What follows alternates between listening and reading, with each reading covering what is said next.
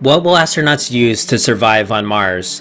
We can all hope SpaceX makes it to Mars in the 2020s, but there aren't many details on what they will use to survive. And I can't wait for them to release more details about what they plan to use, but in the meantime, we can daydream about what it'll be like when NASA goes to Mars. Where will the astronauts sleep and eat? How will they get around? And how will they have electricity? On April 13th, 2017, NASA published their plans for human exploration beyond low Earth orbit. These plans lay out NASA's long road towards a manned mission to Mars. The plan is broken up into 4 phases, with the first manned mission to Mars projected by the early 2030s. And the last part of the plan involves establishing a surface habitat system for a crew of 4 with power, a rover, and on-site oxygen production by the late 2030s. The Mars surface habitat will house the crew up to 500 days, and it will be capable of converting carbon dioxide to oxygen with a power supply capacity of 40 kilowatts. Currently, there is no official development program for the Mars surface habitat, but NASA has been sponsoring programs to brainstorm different kinds of designs for the Mars habitat. Some ideas are pretty wild, ranging from MIT's tree habitat to 3D printed habitats. But I imagine it will be like the Habitat Demonstration Units, or HDU, which was tested at the 2011 Desert Research and Technology Studies in Arizona. The Habitat Demonstration Unit project started in 2009 to develop an operational habitat configuration. Let's check it out. The HDU measures 5 meters diameter, 3.3 meters high, with a volume of 148 cubic meters. It features a much-needed airlock so that astronauts can transition between the safety of the habitat to their spacesuits and the Martian environment. It has a medical operations workstation that includes a surgical table so that astronauts can ensure good health. It has a geoscience lab workstation so they can analyze Martian rocks and soil and also select samples to return back to Earth. It has a hygiene module, a tele-robotic workstation where they can control robots to help them explore hard-to-reach or dangerous places. It has an SCV deck where the rover attaches to the habitat so they can transfer easily to and from the rover. It has a general maintenance workstation, which is where they will work on various repairs. And as you can see here, there is a cool elevator to take them to the 2nd floor, where the crew galley and quarters reside. So it looks like astronauts will have plenty of things to keep them busy inside the habitat.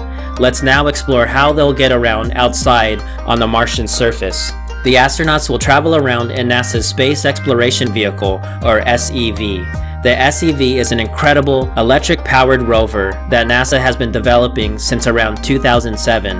It measures 4.5 meters long, 3 meters high, with a payload capacity of 1,000 kilograms.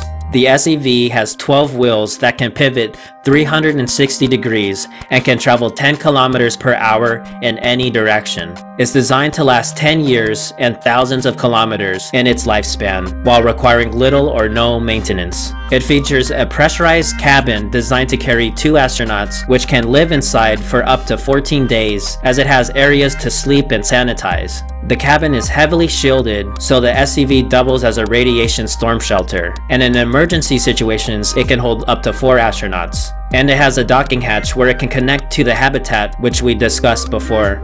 Alright, so astronauts will have the habitat to keep them safe and allow them to conduct experiments, and they will also have a cutting-edge rover to explore the Martian surface. And now let's explore how they will power these systems for multiple long-duration missions. The habitat, the oxygen conversion system, and the SEV will either be powered by solar panels or nuclear power, but NASA seems to be leaning towards nuclear power for the Mars missions.